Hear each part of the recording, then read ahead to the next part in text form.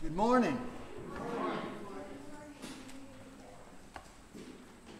How many have studied their lesson today? Ooh, look at the hands. There's some that didn't go up though. But we do have a great lesson today. It's good to be in God's house. I'm glad to see you here. I just wish every chair was full. And maybe one day it will be. And I will say it will be one day. Amen. If we do our part. God always does his part. Isn't that a wonderful way to look at the things that God has done for us already in the past? And he's going to do greater works than these. He tells us, I'll do greater works than what you see. I'll do things you never expected. God's going to do that here, folks. Have patience, pray, and listen to what's said today about this lesson. It's very, very important. But before we get into the lesson, there's a couple things I want you to think about this week. I want you to think about milk and meat. Spiritually. Spiritual milk, spiritual meat. What does it mean? Does it have a meaning to it, each one of those? I would say yes, it does. I don't know what that is. But anyhow, and another thing, there's two things I want you to think about this week and pray about and read what the Bible says about it. That's the milk and the meat. And the next is angels and spirits. They're different. Read about these. I'll tell you one thing about the evil spirits. Do you remember in the Bible, in Luke chapter 8, 26 through 33, where Christ met this man in the tombs, and he had demons, which is evil spirits. And he said his name was Legion because he had many.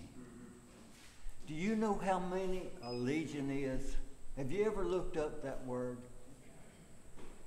In the Roman army, a legion was between 3,000 and 6,000. Can you imagine having thousands of demons in you? What a pitiful condition. But this man had it. But God took care of that. The Lord Jesus took care of this. Can people have demons today? Yes. Yes, the world is filled with demons. Every person has 100 demons around him. Personal friends to him.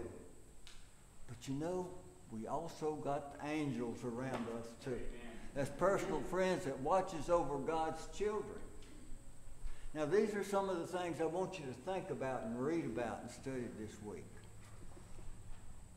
It'll open your mind. It'll put you on another level when you realize what's happening in the world today. These are not just happening to the world. They're happening to God's people, to us. They're there. And when you realize it, it's going to scare you. It'll scare you right into the arms of God, where we all need to be at all times.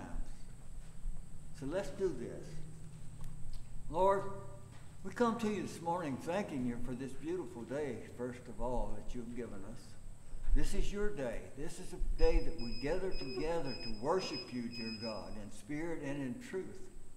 You are our God. You are our Lord. You are our Savior.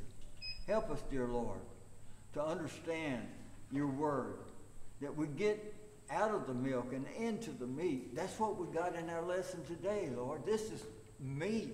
John's giving us meat today. Help us to be able to digest it, to apply it to our lives. We ask this in the name of our Lord. Amen. My relationship with God is reflected in how I live, is what our lesson is pointed to today. Sure of a relationship is the title of it. Are you sure that you have a relationship with Christ, with God? You know, all saved people don't have. And it's a shame, because all saved people can have and should have. So let's read about this and see what John is telling us today. He wrote this letter. This is 1 John that we're studying. This whole series of lessons is coming from 1 John. We're going to travel. We're going to walk with John as he explains God's word to us a little better. That we could live a little closer to God. And we can. We can always. We never get too close. But we can get closer than we are now. As an individual and as a church. And that's what we want. That's what God wants.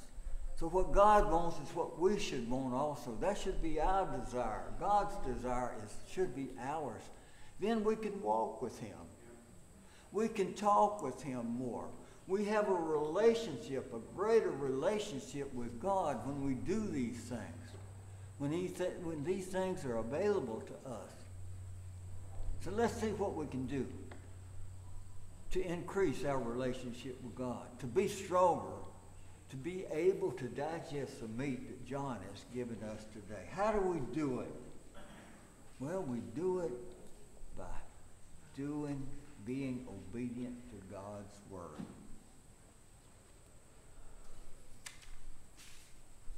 1 John chapter 2, verse 3 says, "And hereby we do know that we know him if we keep his commandments." You know, so many people that claims to be Christians, and I don't doubt that they are, that they're saved, doesn't know. See, that's a piece of meat. They can't digest this. They have been taught different by spiritual leaders that you can't really know. The Bible tells me, John right here, the Apostle John, that was so close to God, known as God, after God's own heart. He says you can know, whereby we do know that we know him. That means we do know that we're saved. We do know that we're going to heaven. We do know we're his child. Now, how can they dispute that? They choose not to. Because they can't digest it. They have been taught different. And when you're taught something when you're little, it's hard to get away from it when you're big. That's why the Jews had such a hard time with Jesus Christ. They had been taught different by their leaders. And yet it was recorded in God's word. They didn't believe it. And there's a lot of saved people today that don't believe some of the things that are written in the Word of God. Don't teach it. They're false teachers in that respect. They might be true teachers in some respect, but there are some things that they teach wrong. Why? Because they own the milk at that particular subject. They haven't grown. They haven't really tested God. They really don't believe some of the Bible. If it's not here, I don't believe it, no matter what someone says. And you shouldn't either. Don't believe what I say. Believe what this says, and you will be all right. Go by this. Not no teacher, not no preacher, not your best friend, not your grandma, but this. This is the most important thing that a Christian has, is right here. And it's available to everyone. And if you don't have one, I'll buy you one. In fact, we've got some right here that's free to anybody who wants one. And if you know someone that don't have one, get one and give it to them. They need to have it. And they need to read it.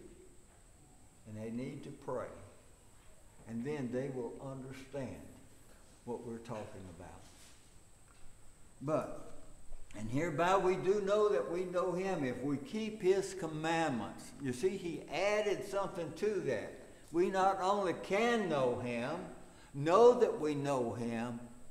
How can we do that? By keeping his commandments. Are we doing that? I'm not asking you. Ask yourself, am I keeping his commandments? Am I doing what John says to do? He that says, I know him and keepeth not his commandments is a liar, and the truth is not in him. This meat, can you digest it? Is this the meat of the word? John don't cut no slack here. And he shouldn't, and we shouldn't either. We should believe everything that's written and recorded right here in this word. Not what somebody said. And I'm going to read this again. He that says, I know him, and keepeth not his commandments is a liar, and the truth is not in him.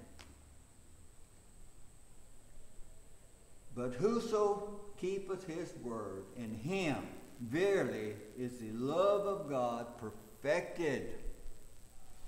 Hereby know we that we are in him. This is the proof, he's saying. This is the proof that you know that you're saved if you keep his commandments. And if you have his love, keeps his word. If you keep his word, the love of God, it will be in you. And you will know these things that we should know.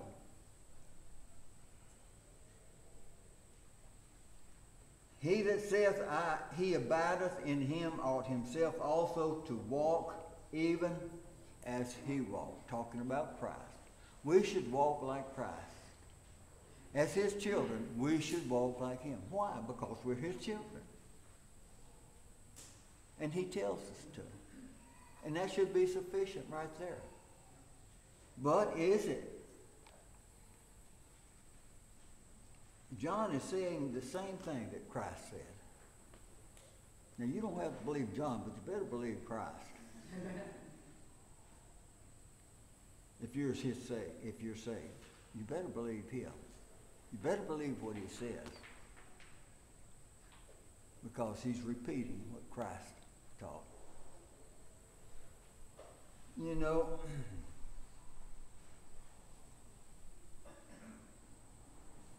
sometimes we may believe it. Deep down in our heart, we may believe, hey, this is true.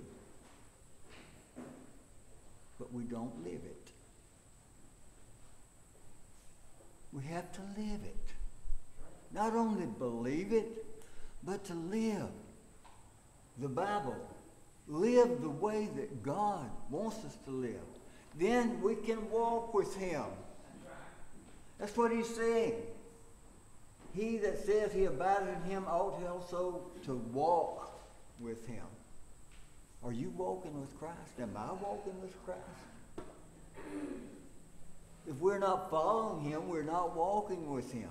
If we're not doing his bidding, we're not really walking with him. We believe it,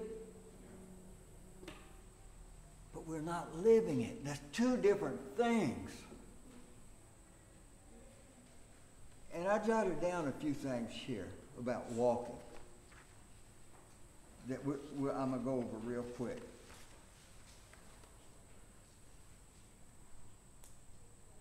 And I'll repeat, 1 John 2, verse 6, he that says that he abides with Christ ought also to walk with him. One reason, the first step in walking with him is one has to be saved. If you're not a Christian, you cannot walk with God.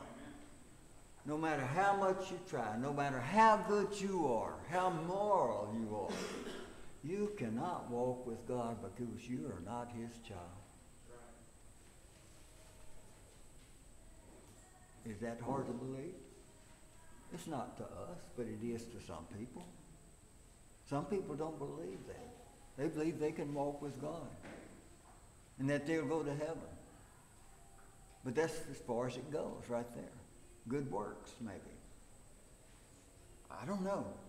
But you have to be saved. You have to be born again. You've got to be a believer in Christ if you want to walk with Him. Second, we totally belong to Him. Bought with a price.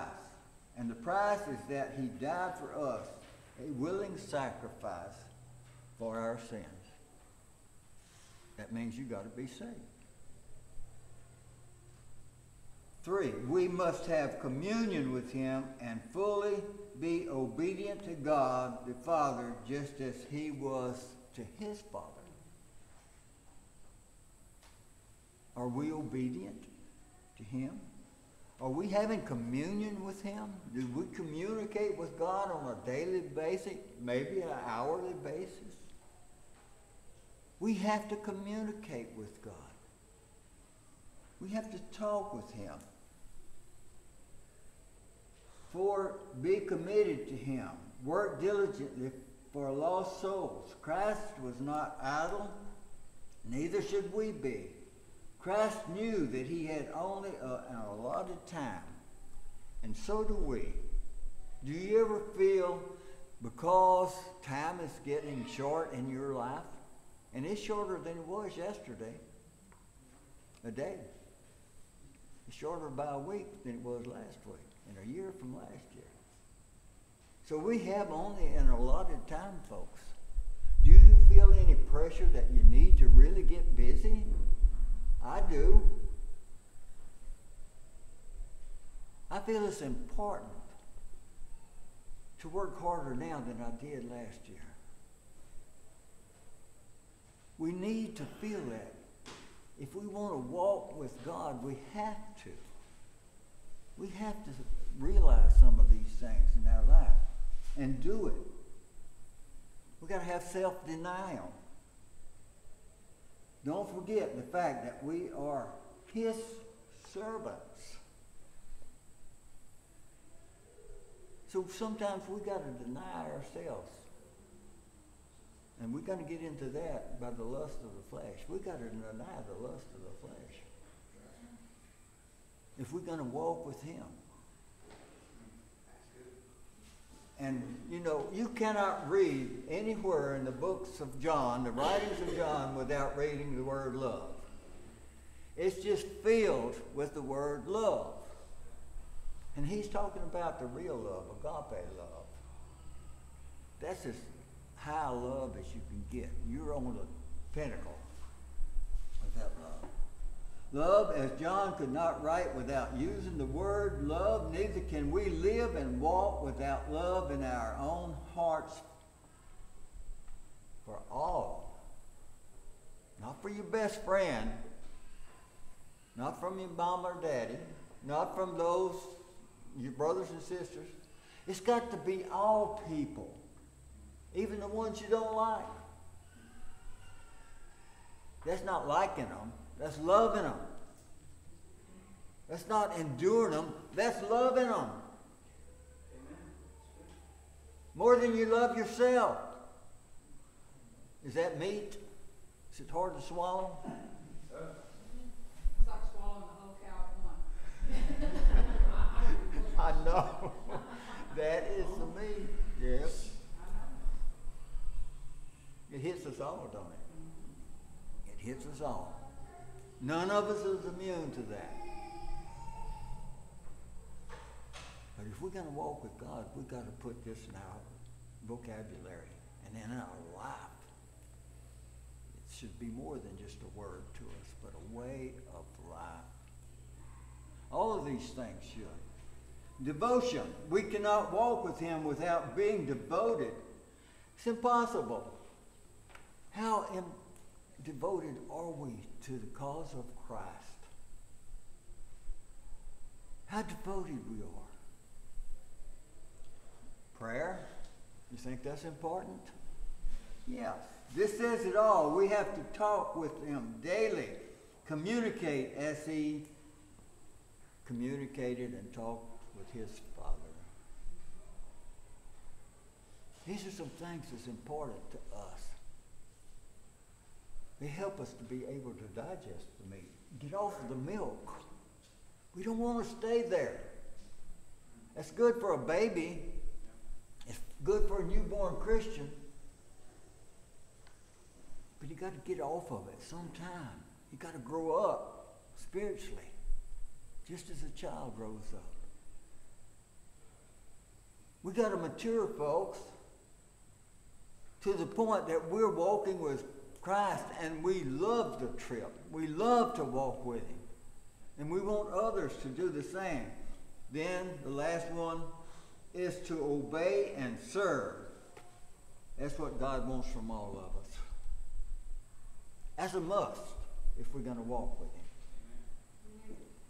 As Jesus' life was a life of service to God, it is a sure thing that we cannot walk with him without following in Christ's footsteps. So that's what John's talking about here. When he says, he that says he abideth in him himself also to walk with him. That's walking with Christ. Doing these things that the Word of God tells us to do. You'll get off that milk real quick. I will too. If we get on this meat, we'll grow faster. We'll grow stronger. We'll go on a different level. That's what we want. If we're going to be soul winners, if we're going to get out there and do what God wants, we've got to grow up. We got to do these things that God tells us to do. Not just know them.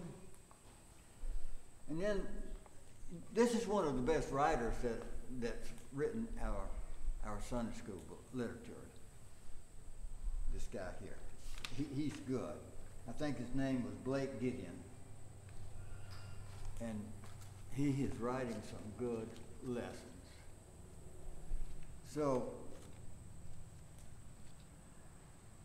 it says, true love for God is reflected through gracious obedience to his command. True love for God.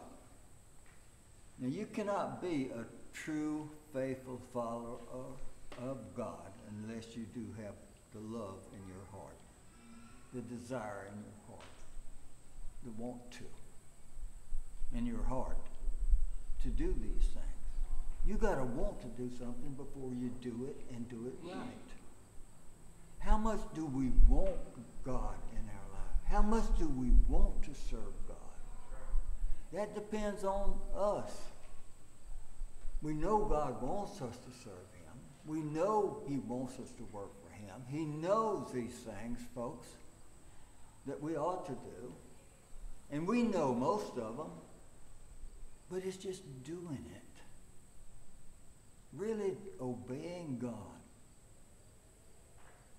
It says, true love for God is reflected through this gracious obedience to his commands. Throughout John's writings, he reminds us of the call to love others. The love of God is perfected, which means it is maturing us, pointing us to our conversion and transformation. We're being transformed when we do these things. From a baby to a grown-up.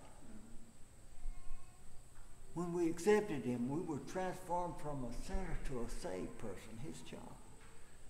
But that's not all the transformation we need. We need to be transformed daily to a higher level. And we do that by being obedient and serving God and doing what he wants. You want to grow?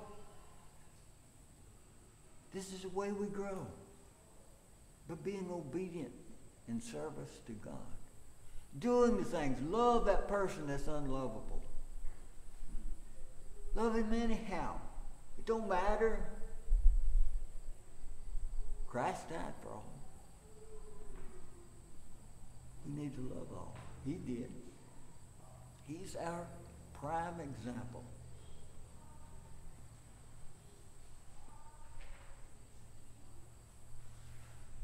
John is my mentor.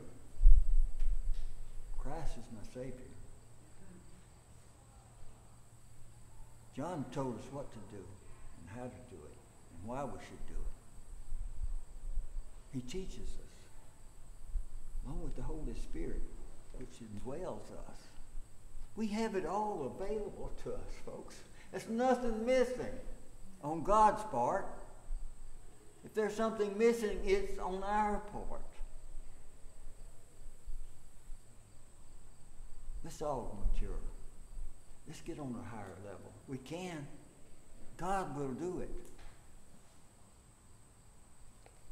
But it's up to us. A little thought. Why don't you love them? I do. This is Christ.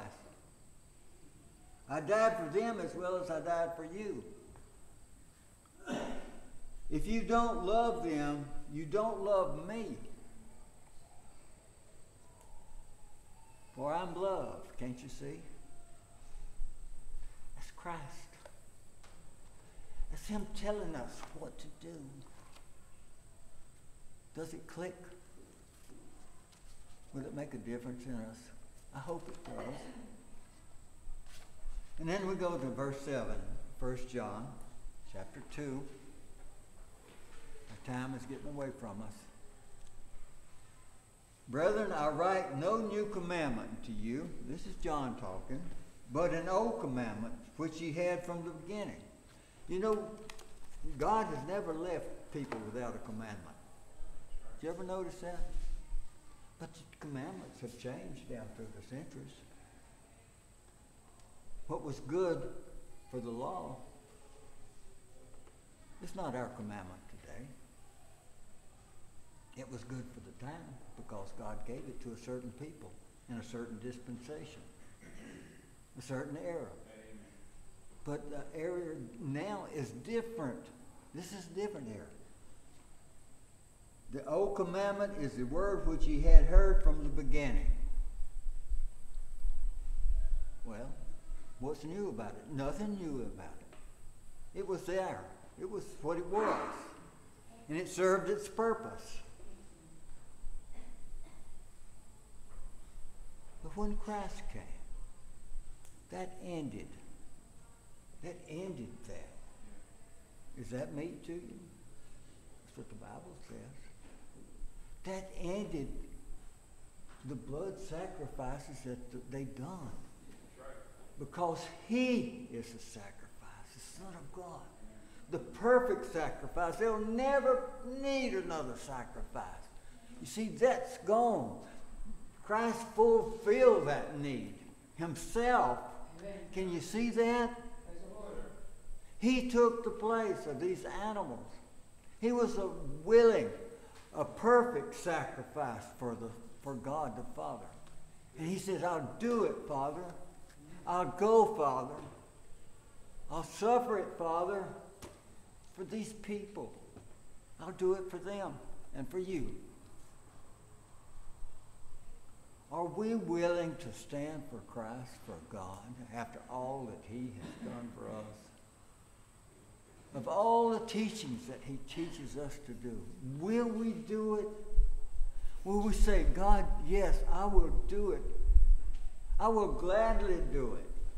I will gladly witness. I will gladly sing.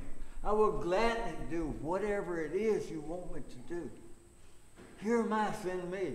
Is that the way you feel? That's the way we should all feel. Yes, Lord, send me. I'll do it. I'll gladly do it.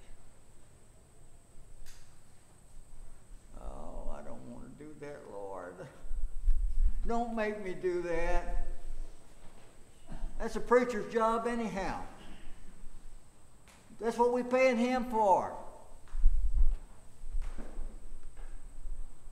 False. False. That is not true. That's our job.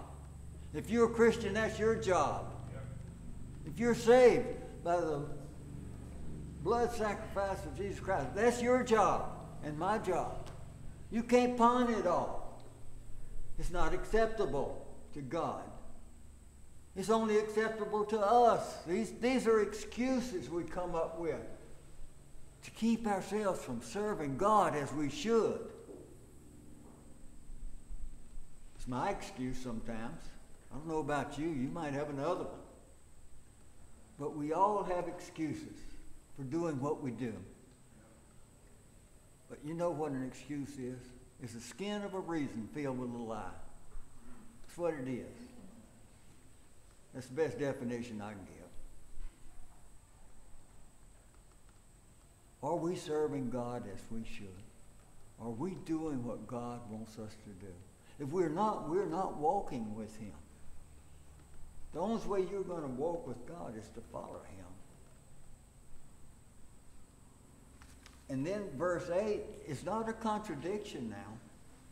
It says, again, a new commandment I write unto you, which saying is true in Him and in you, because the darkness is past and the true light now shineth. Talking about Jesus Christ. You see, He wasn't here on this earth in the days when they sacrificed. He wasn't here. But when He came and was sacrificed, it's no more of these sacrifices being offered. No more goats killed, no more cows, no more doves. That was in the past.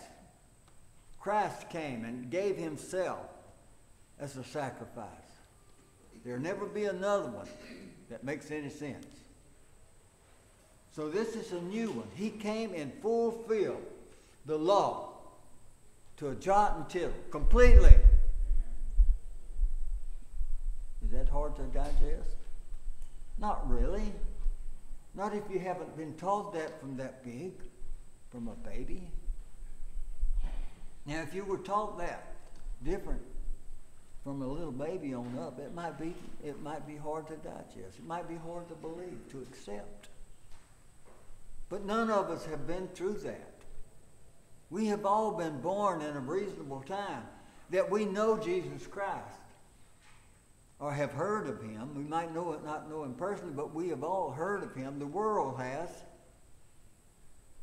But the world is not saved. It's just those who accept the sacrifice of Christ. Accepts Him. So Christ fulfilled the old. And by His sacrifice, He established a new covenant. And that's what He's saying, a new commandment, which is a new covenant to us. This covenant is His new commandment. And that's the commandment of the church age. We're in the church age, which is the last age that's going to be until Christ comes back for the rapture. Don't look for another one. It's not going to happen. So, this is a new commandment that shows us light, true light, now shines instead of darkness. You see, they just had the prophecy of Jesus coming, a Savior coming. They believed the Savior was coming before He came because it was written. He's going to send you a Savior. And they were looking for Him, but they wasn't looking for a little baby born in a stable. They wasn't looking for a man that was born of woman. So they missed it. And they seen Him and they killed Him. But He came here for that purpose. It's hard for us to believe that one man, one God, He was God and man at the same time, and people can't get wrapped around that either. But He was. And He came for a purpose. And that was to be a sacrifice for me and you. That's what He came for. And so, a true light now shines, and that's Jesus Christ. He that saith he is in the light and hateth his brother. Now this is some tough meat here. is in darkness even until now. Now, John wrote this letter to save people. John wrote this letter to save people. Do you believe could be some people that don't like others? Yeah, that's possible. And it's probable. And it is. He that saith he is in the light, he that says he's saved, and hateth his brother or sister, is in darkness even until now. They might walk in darkness all of their life. What a miserable way a Christian has to live like that. When God says, I'm love. If you take me, you got to take love. That means you got to love your brothers. You got to love your sisters. You got to love everyone. You know, there's not a soul. If you look at it as that person is a soul. You can get by with that, not loving them. I love that soul. I don't like that way that person lives.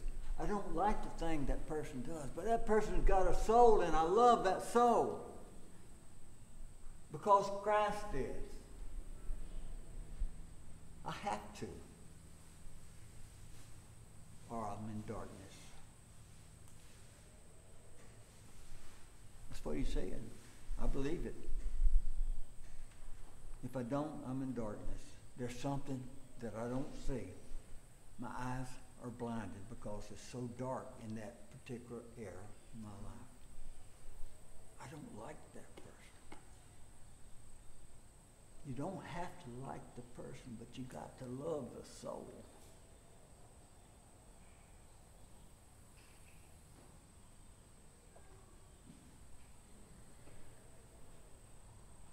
But he that hateth his brother is in darkness, and walketh in darkness, and knoweth not whither he goeth, because that darkness has blinded his eyes. Now that's a pitiful condition to be in. That is a sad condition to be in when a person does not have to be in that condition.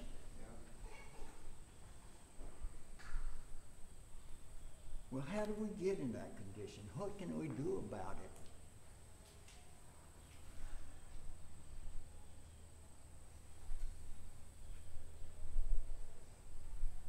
And new commandment I give you, that ye love one another. As I have loved you, that ye also love one another. By this shall all men know that they are my disciples, if ye love one another. Do you know that you are his disciple? Do you know that you're saved? Do you know you're going to heaven when you die? There are some things we can know. And these are some of the things we can know. If you love one another, if you accept Christ. But love is the highest virtue a person can express toward another. It is the attribute God revealed when he gave his son to die on the cross. 1 Corinthians 13, we realize love is the bond that unites the church. Love is the ingredient that propels missions, and it is the fuel that ignites revivals. When God's children chose to love, they walked in the light and the darkness flees. For this reason, John wrote, again a new commandment I write unto you, which thing is true in him and in you, because the darkness is past and the true light now shineth. He that says he is in light and hateth his brothers in darkness. Now that is tough meat. That's hard to chew and to swallow. But we can. We can do it. You and I can do this. We can do everything God says here with his help, with his guidance, by walking with him. We can do it. Christians are the light of the world. And as citizens of Christ's kingdom of light, we push back the darkness when we walk in love. Have you ever been around somebody that is so on fire for God, such a close Christian to God? There's an aura about them that everybody don't have. It's a feeling you get in their presence. Because you know they are a child walking with God. The way they live, the way they talk, their actions. You can tell when a person is really walking with God. You can know that person knows God. But he that hateth his brothers in darkness and walketh in darkness and knoweth not whither he goeth, because his darkness has blinded his eyes. You know that too. When you're around a person like this, it shows.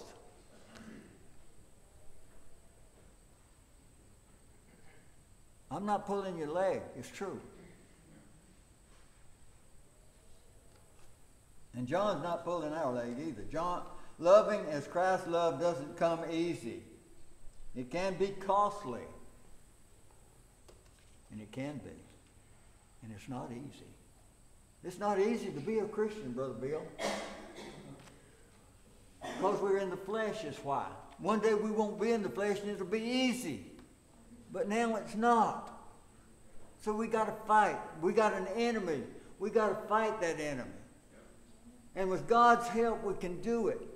With God's help, we can be victorious over the world. Not just over some things, but the world.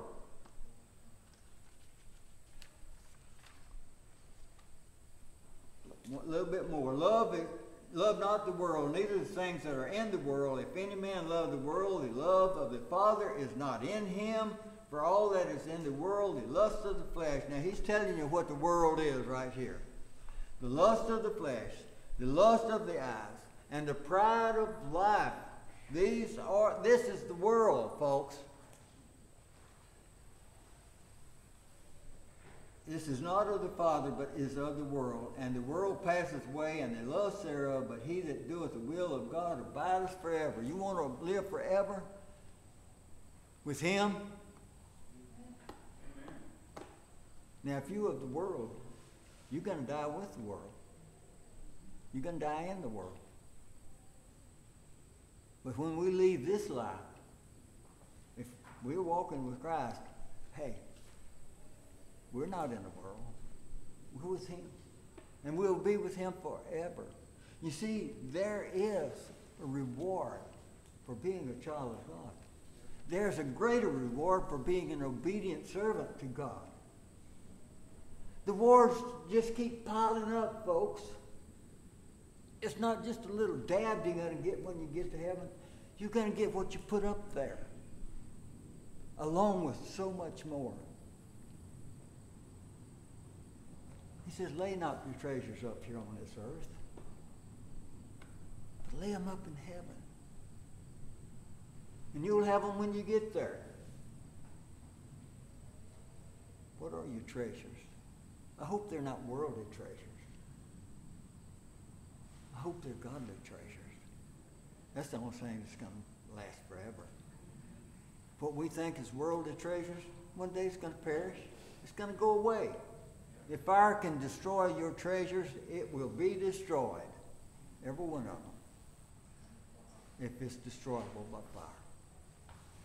If your treasures are spiritual treasures, you'll have them in heaven. They'll be there waiting for you when you get there, plus so much. We can't even imagine these things.